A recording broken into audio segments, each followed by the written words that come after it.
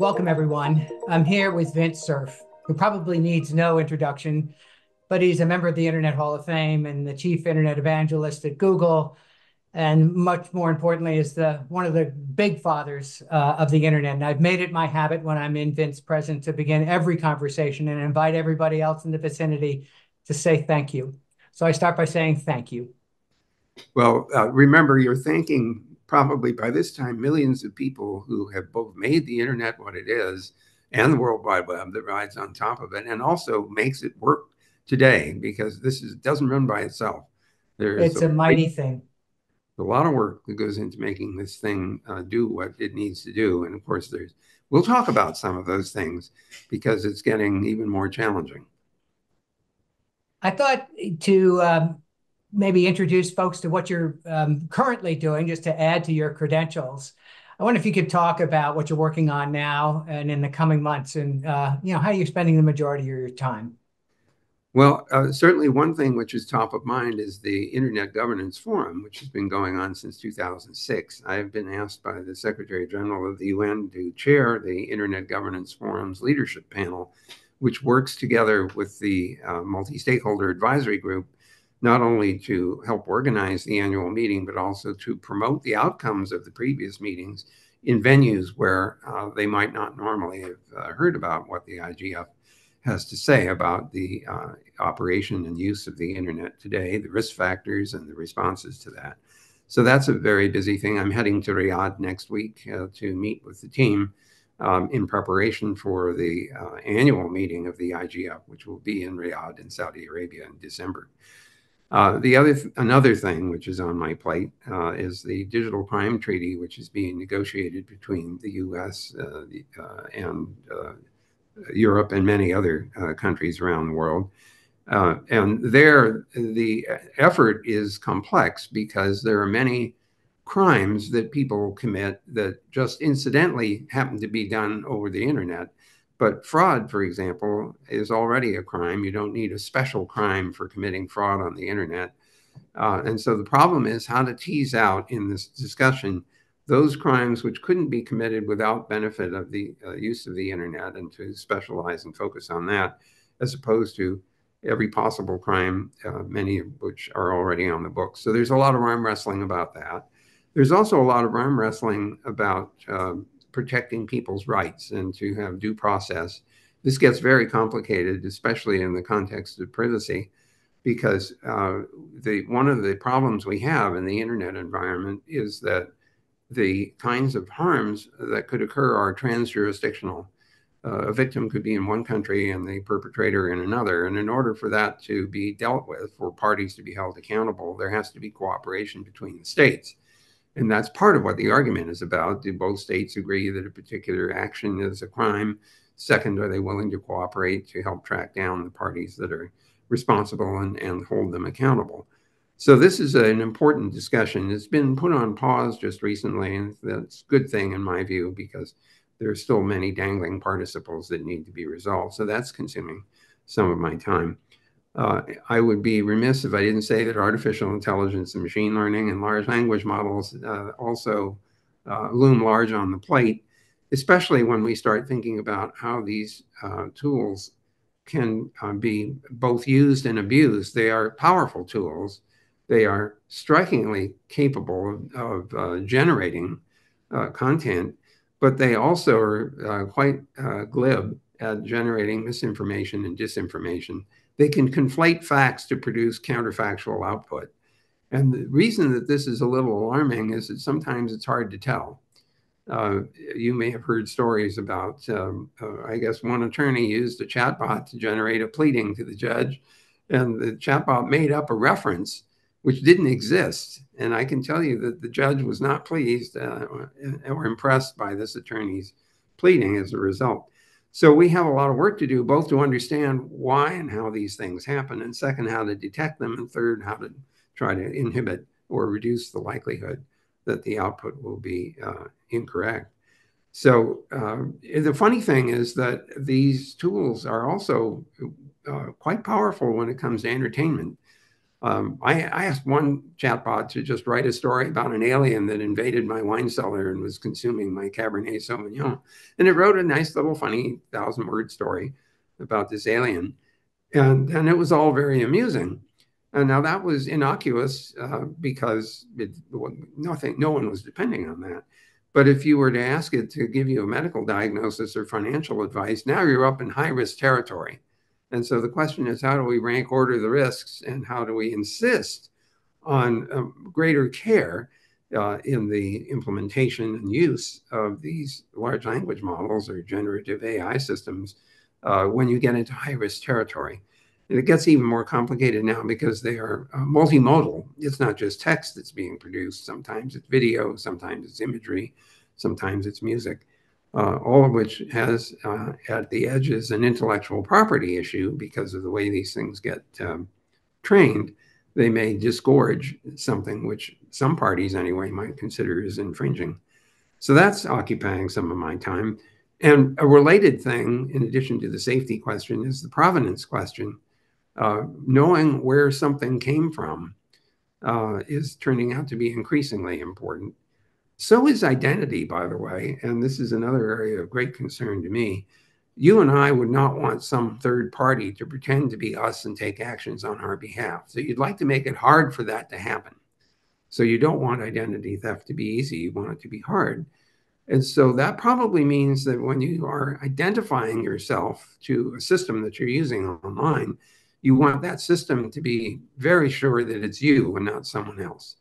You hear terms like two-factor authentication and strong cryptography and strong authentication, all of which I believe are very important and increasingly important so that these powerful tools don't get used in a way that's harmful to you or your company or your country for that matter. And a related issue here is integrity of content. And here I'm thinking about material that has been generated and then is altered to misrepresent it. And for that, digital signatures, another form of cryptography, is turning out to be important. So I keep stressing accountability and an agency. That is to say, we should have tools to protect ourselves, but we should hold parties accountable, which may mean, by the way, that anonymity is no longer a good norm. A good norm is strong authentication. Certainly, we understand the whistleblower scenarios, but often the party to whom the whistle is blown needs to know and validate the party is blowing the whistle, even though they may be obligated to keep that party's identity private. And we know reporters who have gone to jail in the course of protecting their sources. Two other things that occupy my time, among others: accessibility of the online tools that we use, or any computer-based tools, is still inadequate, even though we've made some good progress at Google, Apple, and Microsoft and others similarly. But it's still in some sense, a distant objective to make all software fully accessible to everyone, regardless of the disability they might have to overcome, whether it's a vision problem or a hearing problem, a motor problem, a cognitive problem. So I'm very concerned about that, because the more we depend on these online services, the more every person in our society needs to have access to those tools in ways that are effective. And then finally, as you well know, I spent 25 years working with NASA, now ESA, JAXA, and CARI, the Korean Space Agency, on an interplanetary extension of the internet. And this is coming to fruition as well. We're starting to see plans for a return to the moon and eventual missions to Mars, and we're testing new protocols that are capable of operating over those interplanetary distances. So it's kind of a sampling of the things that I'm involved in, and I can tell you it's almost kaleidoscopic in its character, but it's equally exciting. I'm just amazed and marvel at this. And my two reactions are, if I had to choose how to allocate your time, one of the big brains and big hearts of the internet, that's a nice list. The second thing is, you're acting like any good parent. The thing that you birthed matters so much to you that you are tending to its care many, many years after your first involvement with it. So it's just stunning to me. Well, one of the things that has made my life is studying the internet and now artificial intelligence. And we've launched at Elon University the Imagining the Digital Future Center to try to be a force for public good, doing primary research about digital life. And we hope to be useful to people like you and the general public and policymakers. So I wonder if you talk a bit about the kind of research and data and evidence you think would be helpful as you do your own work in advancing many things you just described, the benefits of technology and building policy to make sure the worst doesn't happen. Well, first of all, I would welcome such a center, people who have the time to think hard about what the future holds and the consequences of the technologies that we're rolling out. In some cases, we seem to be rolling them out, we're out in front of our skis and headlights in terms of what the outcomes are. We've all been very surprised by the emergent properties of the internet itself, the social media, for example, which have turned, in many cases, very toxic. Were not necessarily anticipated. Spam wasn't anticipated with email either. Of course, that's a 50-year-old development, and spam is with us and probably will be forever because nobody's going to start charging for email, as near as I can tell.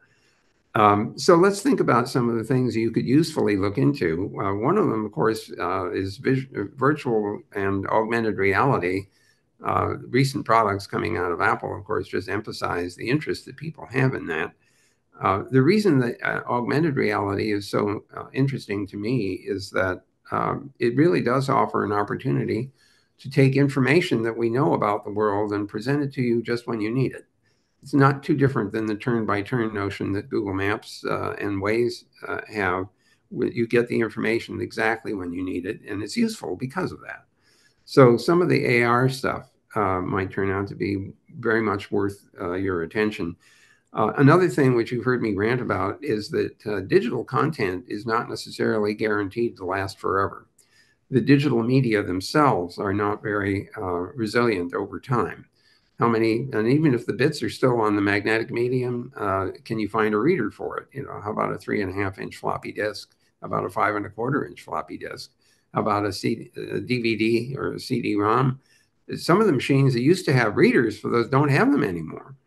I had to go out on eBay to find a 3.5-inch floppy reader so I could figure out what the hell was on this dust gathering pile in my basement office. So digital preservation over long periods of time is a topic of real concern because those records may turn out to be important and valuable real estate records, for example, other transactional things, important documents, wills, all those sorts of things may need to be preserved for long periods of time, even after you're dead. Security continues to be a huge issue for me and something that you should pay attention to. Quantum computing, of course, is a big investment at Google and elsewhere. And I think that as you're looking towards the future, what would it mean to have successful quantum computation? I think the best way for you to think about it is to remember what VisiCalc was like back on the Apple IIe or Apple II Plus. It meant that you got real-time spreadsheet interaction, which meant you could explore future spaces by changing parameters and saying, what happens if this parameter changes to that?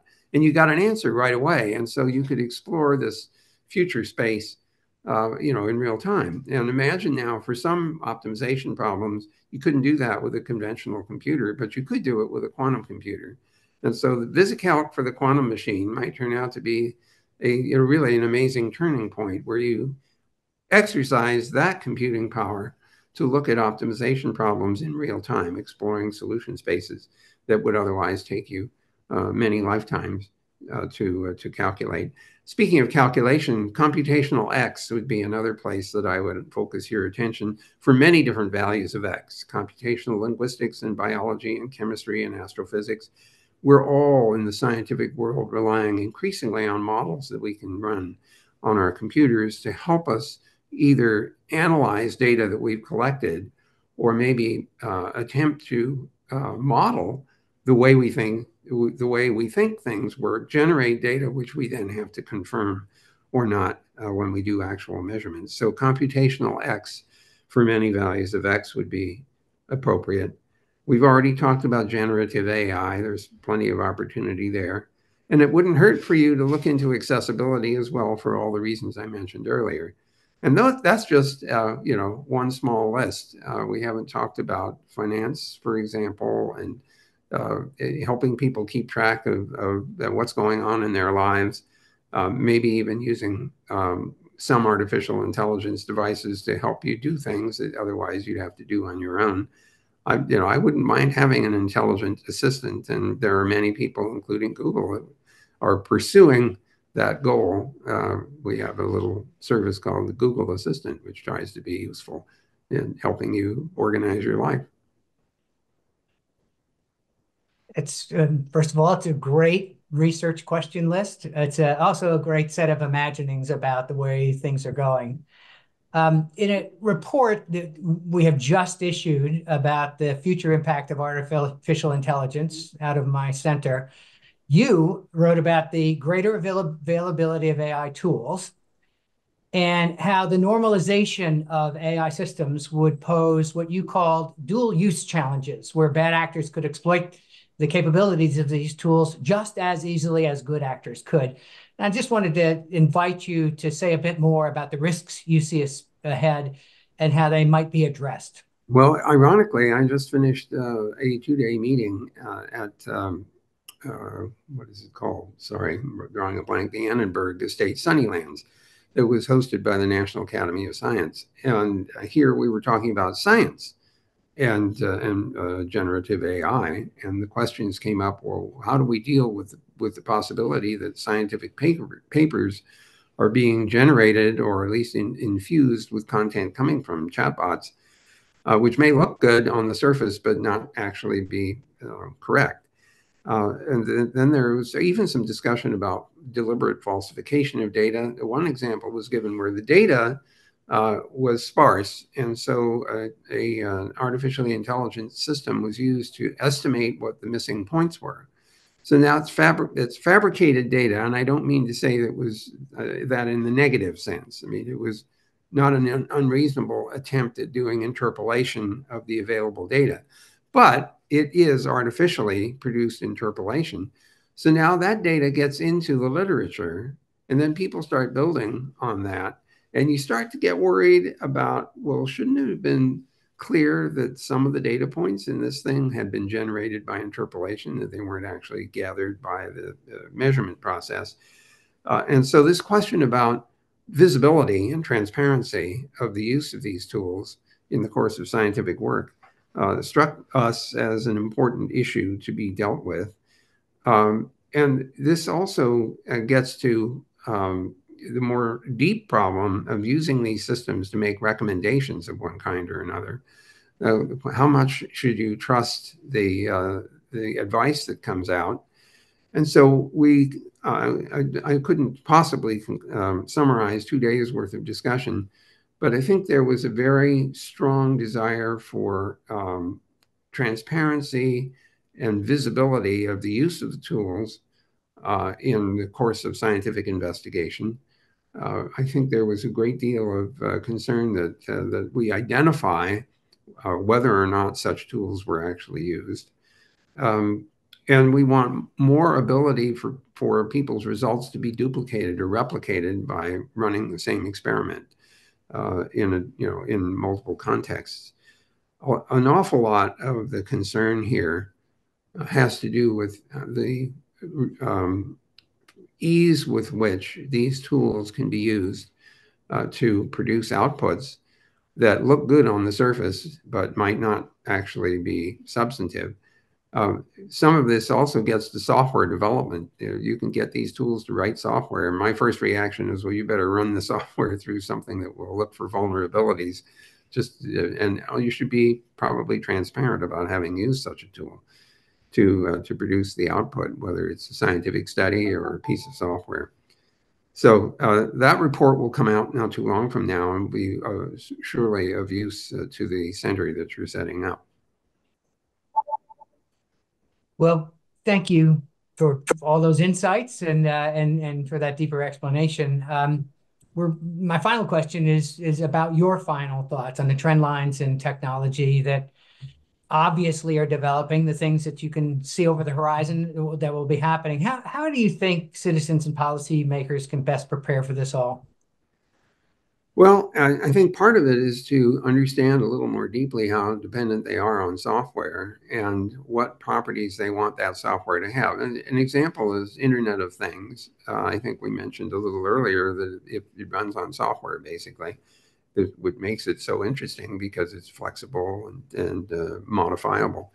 But you don't want to offer these devices too much autonomy without some guardrails for the same reasons that you might want to think twice about letting an artificially intelligent program take actions on your behalf without perhaps checking with you first, as opposed to tracking the stock market and buying when it goes up and selling when it goes down. Um, Sometimes when that happens, you get this exacerbating effect where the market roars up and then it roars back down again. You get this bang bang effect. I worry about giving chatbots autonomy and agency by letting them go and call on other products and services that have real effect in the real world. We're starting to see the generative AI systems reaching out through application programming interfaces to execute things that have real world impact, whether it's spending money or raising a drawbridge or whatever else it might be, driving a car. So I think we should be worried about how much autonomy we offer these things, and we also, I think, want to be alert to emergent behaviors and surprises. And finally, I think we ought to have these kinds of AI tools explain their output. How did you come to that conclusion? On what basis did you reach that conclusion? Good logic. So we want guardrails to limit hazardous outputs. We want strong identity protection for people so that the chatbots can't pretend to be them. We want stronger provenance. Where did material come from? What data was used to train these things? And I think there needs to be some new social norms. And this has to do with how these things are actually used or could be abused. Remember that smoking used to be chic, and now it's not a good thing, and you're only allowed to do it over here. What about seatbelts? They didn't exist, and until there was pressure given in several dimensions, including the legal side. And other social norms, for example, gay marriage was not a thing, not too many years ago, and now it's far more broadly accepted. So I'm wondering what social norms we should evolve in the presence of these online artificial intelligences, and maybe that's something that the center can also look at. Because I think that we may need to adapt our social norms to avoid abusive use of some of these powerful technologies. Well, thank you for being my best research guider here. And I end where I began. Thank you so much for your time. Thank you so much for your creation. Thanks so much for pouring your heart and soul into this world. Really a pleasure to be with you, Vint. All of that's very kind of you to say, Lee, but in a sense, what you're trying to do with your colleagues is equally, if not more important, because we are where we are. It's 50 years since this project got started. Half a century into it, we realize that there's a lot of work to do, a lot of implications of these technologies that have real world impact. And so focusing attention, as you propose to do, on the consequences of having these things commonly available is really important to all of us. So, like all the others who will be affected by these tools and services, I hope that your center is very successful because, what is it? They suggest that you should support the cancer research because you might save somebody that you care about, including yourself. Yeah. Thank you.